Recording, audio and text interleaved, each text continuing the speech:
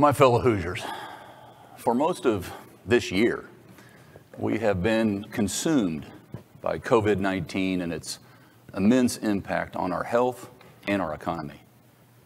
That's true for all of us as individuals, and it's certainly true for our state and local governments. And it continues to be the new normal that we manage our way through every day. Even as we follow the science and work relentlessly to stamp it out, this is clearly one of the most dangerous viruses in our lifetimes. I know this is hard. I know there is fatigue. I know people just want it to go away. I do too. It's required tremendous sacrifice.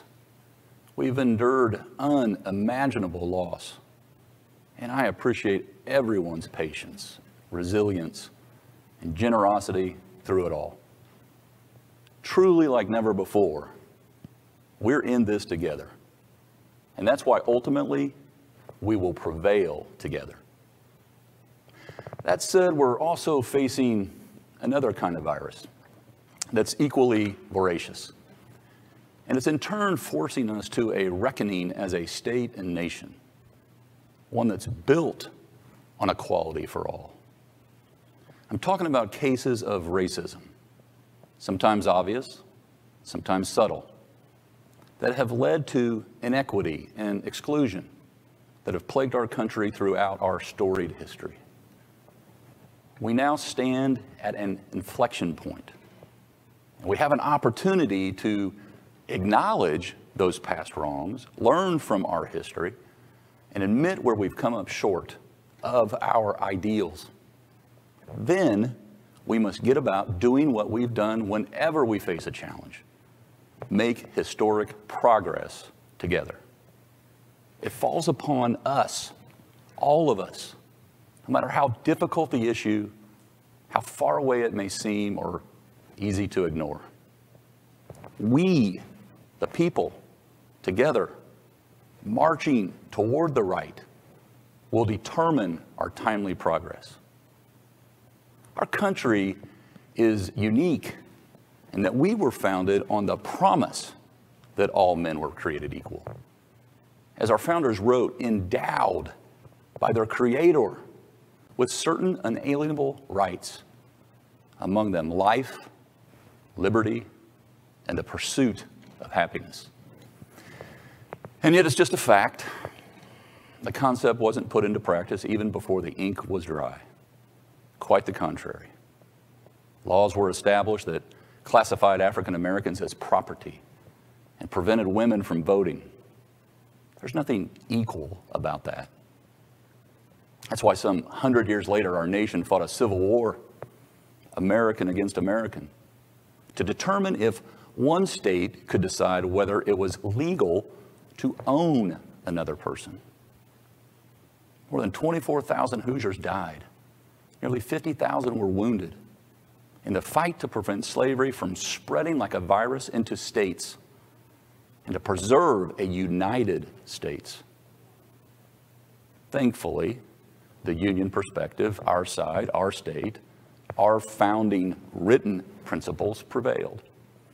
But that hardly leveled the playing field, even here, for years to come. Over the ensuing decades, anti-slavery states like Indiana still attracted those who thought their birthright gave them the right to carry out heinous acts of violence against those who didn't look or pray the way they did. Lynching and burning down houses of worship were their means of sending messages of how it would be. Jim Crow laws kept people of color separate, prevented them from voting, and denied them equal treatment under the law. Think about it. It took 100 years after the Civil War to finally pass laws that outlawed discrimination based on race, color, religion, sex, or national origin, and prohibited racial segregation in schools, employment, and public accommodations. Now, for sure, there has been undeniable progress. We've seen people of color move into positions long denied them in business, including America's first female self-made millionaire, Indiana's own Madam C.J. Walker, and in education, and in sports, and in the arts, and in government, including the election and re-election of a black president. And yet today, in 2020, it's clear. We must aspire to do more to form that more perfect union.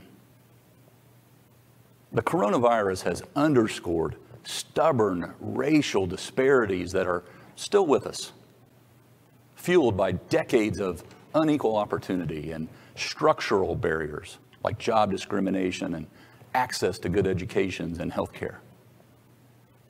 People of color are dying of COVID-19 at twice the rate of whites and are more likely to have lost their job during this pandemic. And it's in this environment that we've seen a number of unarmed black men and women killed, culminating in an officer kneeling on the neck of Mr. George Floyd for 8 minutes and 46 seconds until his last breath was snuffed out.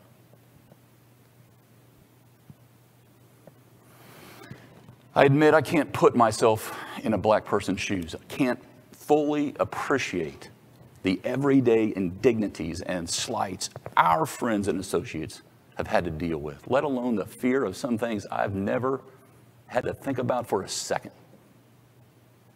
So I've spent considerable time since Mr. Floyd's death connecting with and listening to black leaders and stakeholders. One conversation leading to the next and to the next and to the next. I've talked with and listened to mom and pop business owners, college presidents, law enforcement, corporate executives, church leaders, and everyday citizens, rural, urban, and suburban. Many have shared what's on their hearts and minds, and I've tried to do the exact same. One theme I heard over and over again was the importance of getting to root causes of inequities and not just reacting to the symptoms. Several people conveyed the sense that over our country's long history, inequity and exclusion have actually been ingrained in many of our institutions, systems, and structures, often unknowingly. And while we have made progress, and we haven't rooted it out fast enough. Gaps persist, and some are widening. Another thing I heard is to think about the big picture. Dr. Sean Huddleston, the president of Martin University, Indiana's only predominantly black institution, something we should all be proud of, said to me that while black lives matter, black livelihoods matter too. I agree on both accounts. Black lives matter, and so do black livelihoods. Dr. Huddleston said we must remove barriers to success so all can benefit and achieve their dreams without having to worry about how much privilege society has afforded them. Powerful. Another theme I heard is best captured by what Martin Luther King called, quote, the fierce urgency of now. That we need to use this moment as an opportunity to forge a new, more inclusive future. We cannot lose this opportunity to act constructively. Dennis Bland, the president of the Center for Leadership Development, told me change is going to happen. The key is to shape change. That's what I and my team intend to do. Shape change.